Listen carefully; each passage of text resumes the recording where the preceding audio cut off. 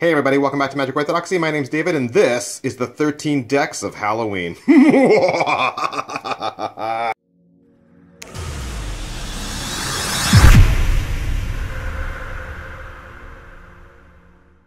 That's right, we're going to do 13 days, 13 deck reviews of the spookiest decks in my collection.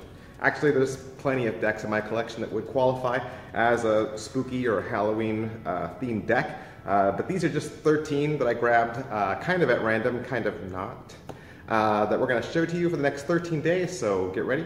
Here we go. At the Oracle deck from Chris Avanyenko and Dead on Paper. If you'd like to learn more, you can visit deadonpaper.com. This deck was a Kickstarter project that Chris put out. It was inspired by the Ouija board and spiritualism. That's pretty much why I would include that in this 13 decks of Halloween. This deck is covered in skulls and spiritual things, eyes sticking in the backs of hands, Ouija board letters, anything having to do with spiritualism and the occult. Chris Avanyenko has put in this deck. These decks were printed from the United States Playing Card Company, and they are completely redone. You got pips, indices, courts, everything has been redone by Chris, and it's just a wonderful deck, and I would highly recommend you pick this one up. So that is our quick review of the Oracle deck. If you'd like to learn more or see more, you can click the link below in the description to our original deck review. Thanks.